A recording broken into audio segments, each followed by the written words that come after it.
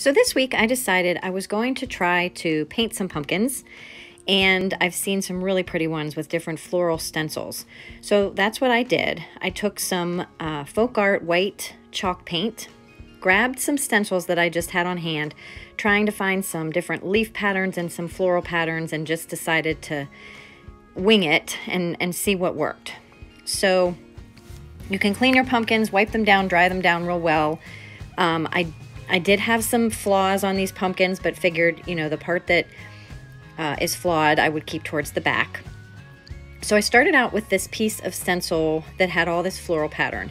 Now I will say that the smaller the stencil is, size-wise, like area-wise, the more luck you're going to have, because you have to form it around the size of the pumpkin. So if it's a large pumpkin and it's a little bit larger of a stencil, it will be a little bit easier to maneuver than a small pumpkin with a large stencil. So as you can see, I'm trying to form this around the shape of the pumpkin and hold it at the same time and dab it with my sponge dauber.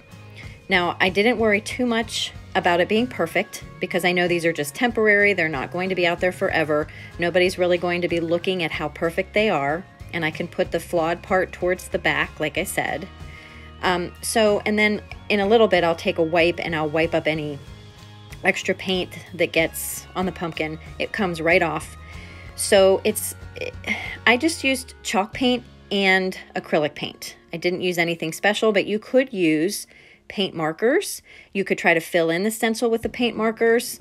You could try to use a paintbrush. It's probably going to bleed a little bit more with these plastic reusable stencils. So I just dabbed thin coats on and moved the stencil around to different spots as I went.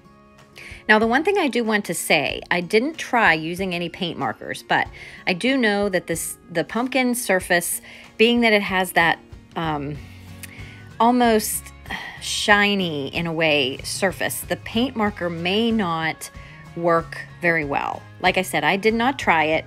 I think you're going to have more luck by dabbing it on or dabbing even with a brush than a paint marker, but you could certainly try it if you have any on hand before you do the entire thing.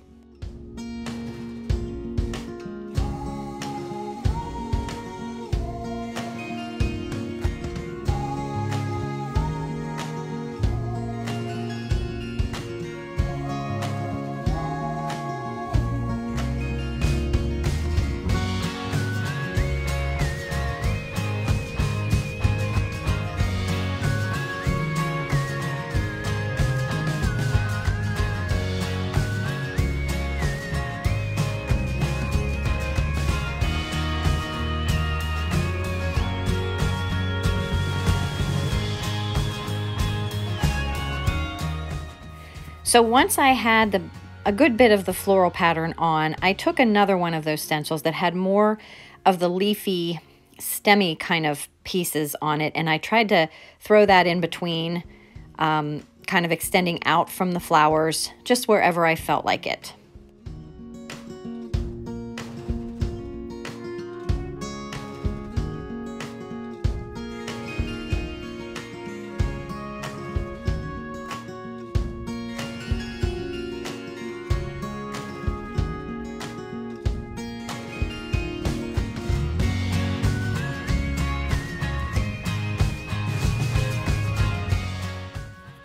And here you see me taking a baby wipe and just sort of gently wiping away any of the excess paint that I didn't want in certain spots.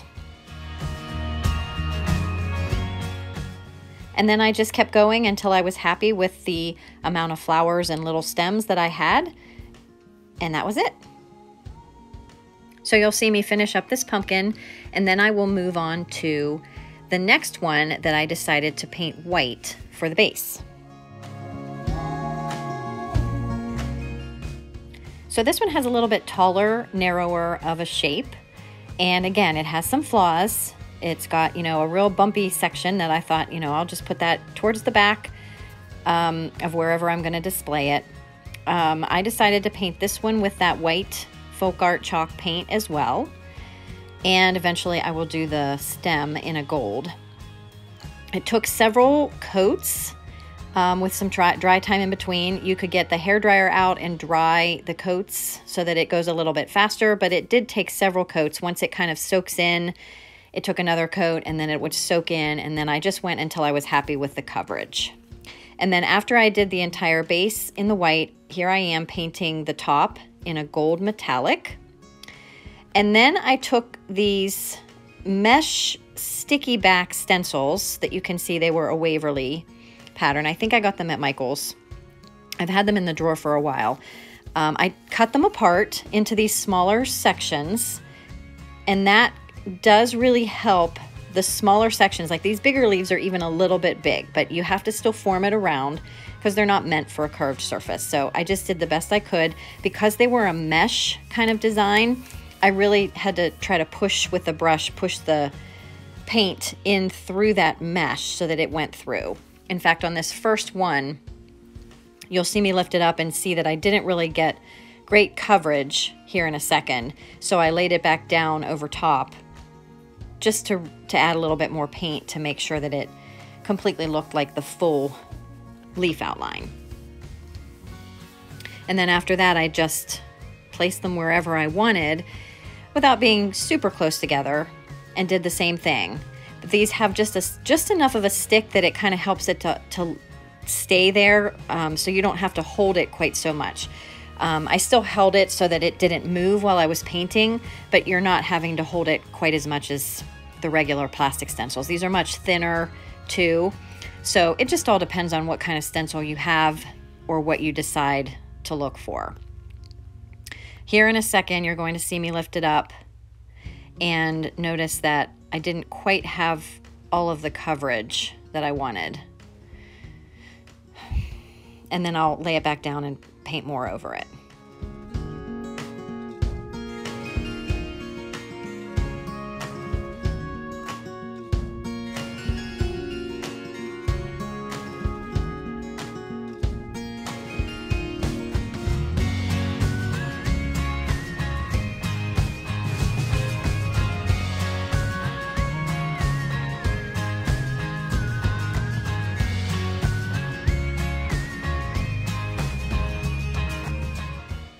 And I tried to lay each leaf in all different directions, with the stem kind of up, the stem down, and then turning them in all angles as I went.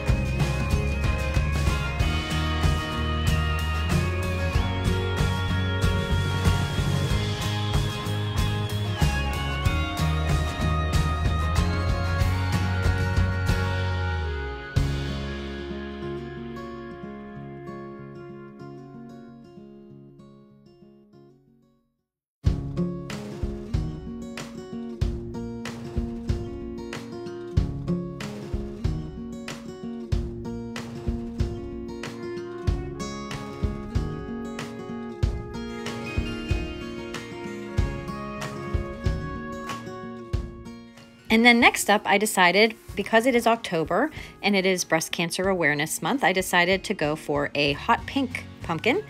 And I painted the stem white, that same Waverly white, and then grabbed the same stencils that I had used on the orange pumpkin and just used the floral part, just the flower, and tried to just do that part and scatter them all over the pumpkin.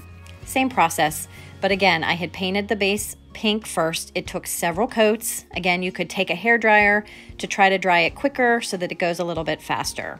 But overall, the process was still the same. Now, I did notice when I peeled the stencil off of the previous pumpkin, and occasionally when I would, just accidentally bump different areas of the pumpkin, it does tend to want to take the base coat off pretty easily because, like I said, that's a shiny surface. I'm not sure if priming it first would help. You're not really able to sand before you prime because it is a pumpkin, so really these are just, temporary options for you to put out just for something fun to do with the pumpkins, and I wasn't too concerned about all of that.